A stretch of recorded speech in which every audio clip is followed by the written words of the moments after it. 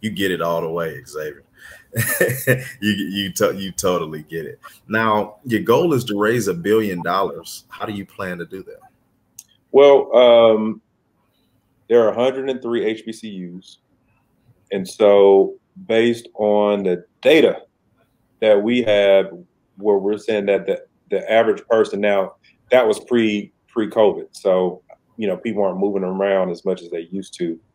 But based on the data that we have, we actually believe that we can achieve that number in shorter than 5 years, but we gave ourselves 5 years to achieve that number. What we're thinking is, particularly with the larger schools, with the larger alumni bases, using that kind of 10,000 alumni number, we should be able to raise a significant amount of money with those schools in a short period of time. Yeah, I definitely agree. Yeah, so I think it's very achievable. And really, to be honest with you, being in the endowment and foundation space, I actually believe that $1 billion is a low number. When you talk about these big notable schools having endowments of 2 billion, 3 billion, 7 billion, right? And I'm talking about 100 schools, a total of 100 schools, raising $1 billion for a total of 100 schools when one school has 7 billion. I think it's very attainable. Right. I was reading somewhere where I think all the HBCUs, their total endowment is like 2 point something billion, just total. And then what is Harvard's 58 or 38, something like that. It's like a 20, 30 times the endowment. So this can be, game changing for HBCUs. And then I think part of building something is knowing your weaknesses. Sure. One of my weaknesses is talking to institutions. Yep.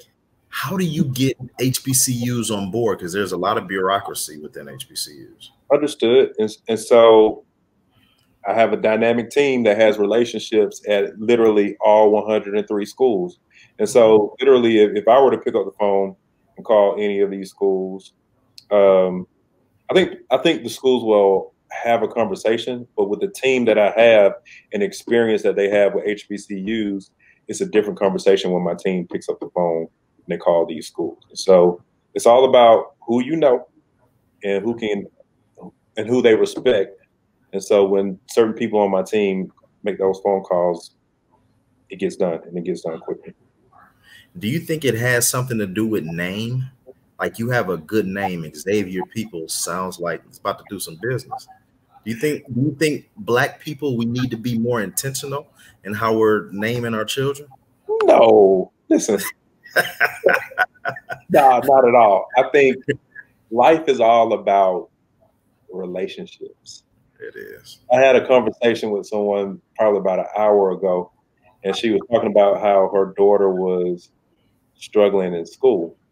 And I was explaining to her, I said, listen, the average GPA of all CEOs in America right now is a 2.3 GPA. That's a fact. I'm right on par.